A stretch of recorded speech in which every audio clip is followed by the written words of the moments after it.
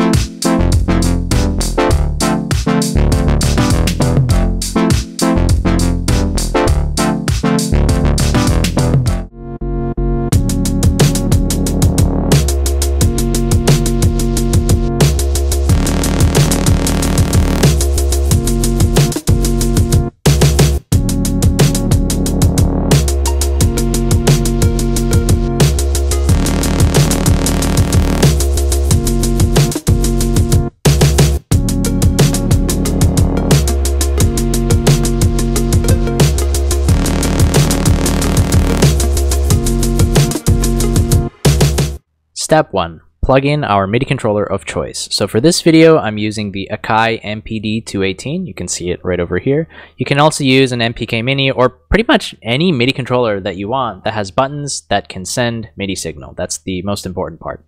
So we've got our MIDI controller plugged in. I'm just going to launch Ableton. Okay, so I've got a new project here. I'm just going to quickly remove some stuff that I don't need. So I'm going to get rid of these tracks. So I just want to make sure that my MIDI controller is being detected properly by live. So what I can do is I can go over here to live and click on preferences. I'm just going to drag this window, one sec. So I go over to the link tempo MIDI tab that you have right here, and I just check the MIDI section and I can make sure that I'm seeing the correct MIDI controller pop up. So yes, I have the MPD218 plugged in. This is good. And I can just check it over here in these areas as well. Another way to check that my signals are being detected is you see when I hit the pads, there's this small light over here that starts flickering. So that's also a good way to tell that your MIDI controller is being detected. So that's good. My controller's plugged in and it's ready to go. For step 2, decide what you want to loop. We'll keep it simple. In this video, we're just going to loop some drums. Okay, so I want to find some drums now. So to do that, I'm just going to open this left tab over here that we have. I'm going to go to the drum section and I'm going to find a kit that I like. So we have a 505 kit. I'm just going to go with this 808 kit because it's very simple. I'm just going to click, drag, and drop this right in here. Give it a sec. I want to be playing this kit using my MIDI controller, so I want to make sure that my MIDI signal is being routed into here. You can see because I have this arm recording selected here, it's working. If I turn that off, you don't hear anything. So select arm recording.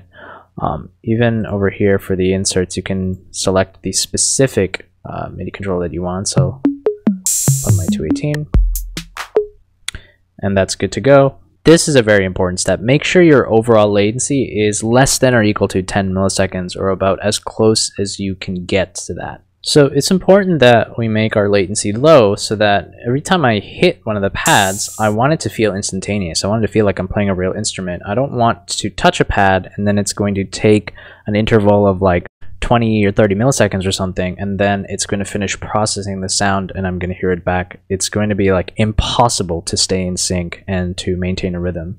So to lower your latency, you can just go over to preferences, go to the audio tab, make sure you're in audio, and you're going to see your overall output latency right here. So you can see right now mine is 14 milliseconds. I want to get that a little bit lower. To do that, what you can do is you can go to this buffer size right here and you can bring it down. So there's a trade-off here, and the trade-off is you can, what you're doing by setting this buffer size to be lower is you're telling your computer that you want it to process the sound and work much faster, but it's going to be able to only handle a lesser load. So you can't have as many live effects and virtual instruments and chained effects and everything going. Otherwise you're going to start, the audio will start glitching out, you'll hear artifacts and this and that, it'll be unusable. But if you're only using a few instruments, like in our case, we literally just want to use one, a smaller buffer size will be fine, and it will process the sound faster for us, and we'll get this desired overall latency that we're looking for. So that's just a quick rundown on that. I have another video on that you can check out that goes a little bit more into detail on understanding latency, but yeah. Anyway, so we're good now. 256 samples, overall latency is 8.78. That's perfect for us.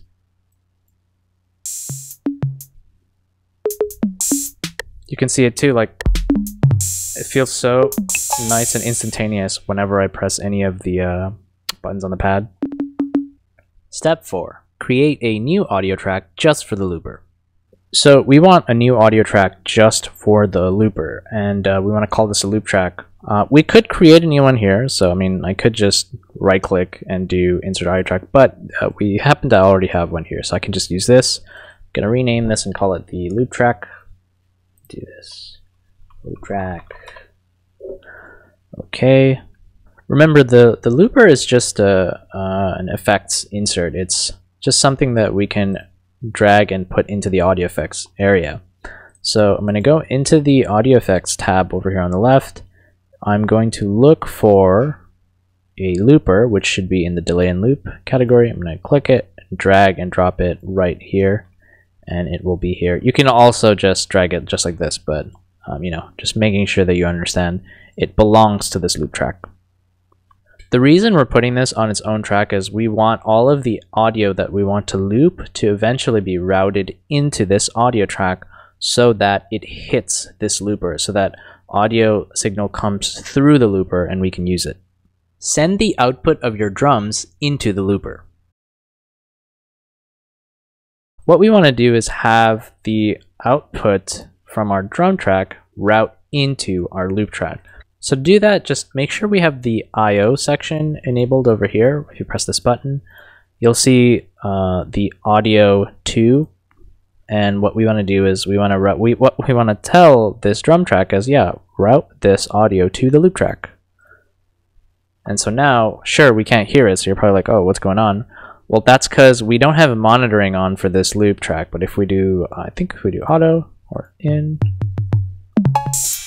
so now we're able to monitor the actual audio that's being routed in from this drum track into this loop track.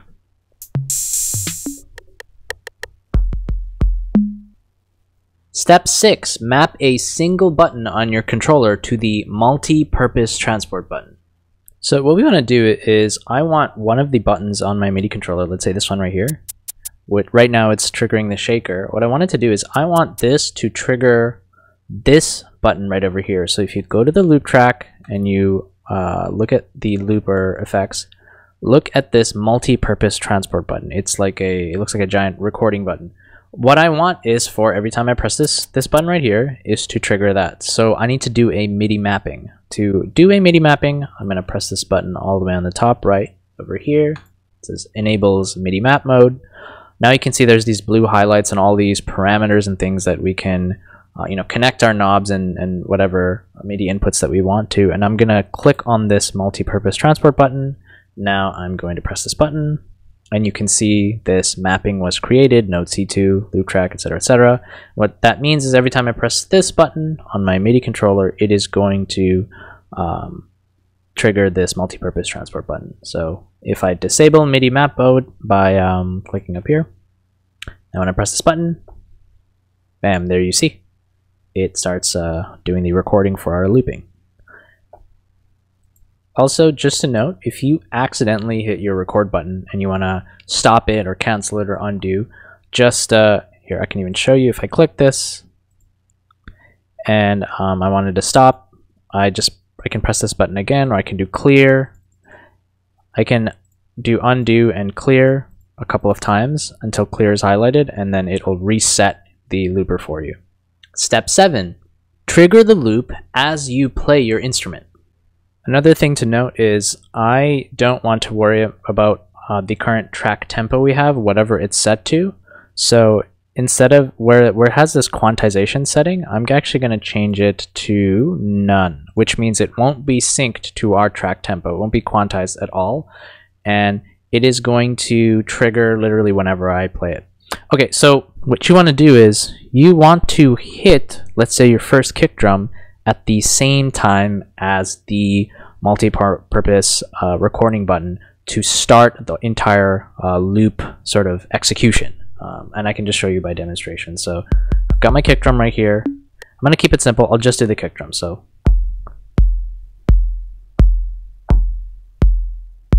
there you go. It started the loop. I'm going to hit the stop button. I'm going to clear it, and I'm going to show you a couple more times how you can actually start looping sort of via this demonstration. So let's see some of the other sounds that we have.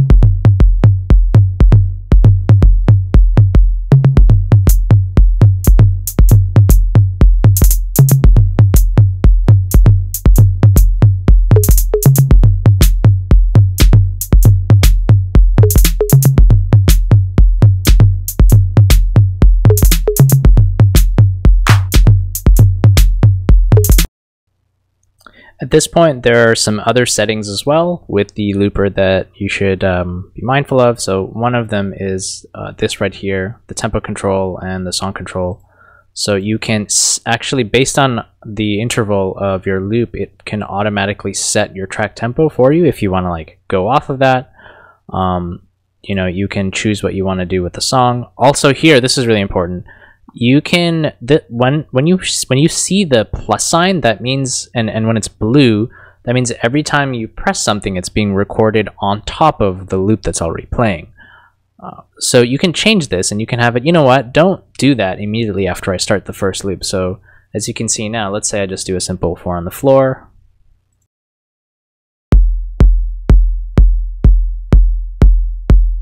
If I start pressing things, it's not going to record any of the other sounds now onto it, and you can tell because it's yellow. So when it's yellow, remember it's not recording anything. So now I can press this button again when I'm ready to start the overdub process. So let's do this. Oh wait, let me try that again. A little offbeat, but whatever, it's okay.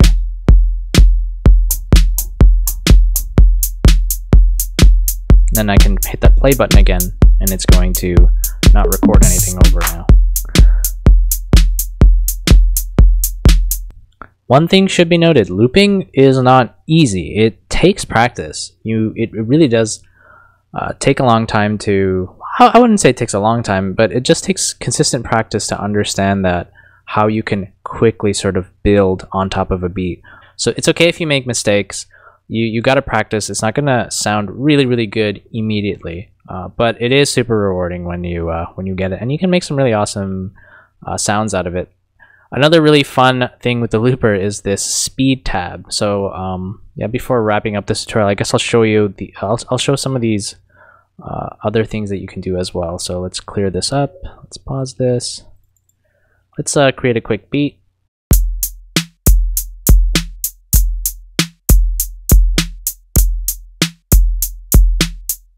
Alright, so now what I'm going to do is I'll add a couple more elements to it.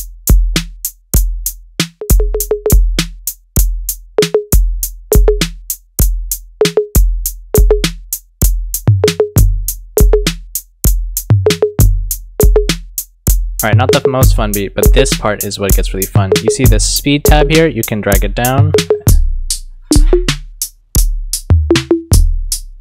Now you got this really awesome vibe. Let me add some reverb.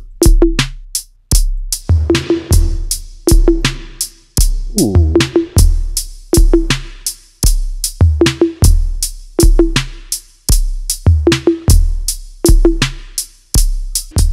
Another thing too is this drag me button that you have here.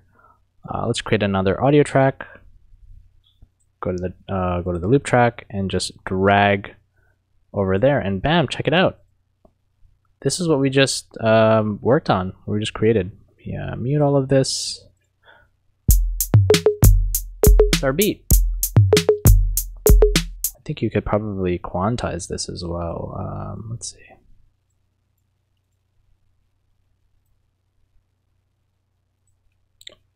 Yep, check it out. We quantized it. Let's hear it. Sounds a little goofy, but anyways, basically there's a lot of ways you can mess around with the looper after you record the loop. And finally, step 8, practice, experiment, and create your own techniques. But yeah, that's pretty much it. Definitely practice a bunch, have fun. Quick recap, you know, make sure your MIDI controller is plugged in. Make sure in your preferences that your latency is nice and low, that you have all you know, it's easier to just have a separate loop track. You don't, again, it's an FX insert you can put into any audio track or VST or whatever, anywhere you can add audio effects. But having a dedicated loop track is good to route other instruments in, decide what you want to loop. That's always good. And once you have that in, mess around. Honestly, like there's so many cool things here for you to mess around.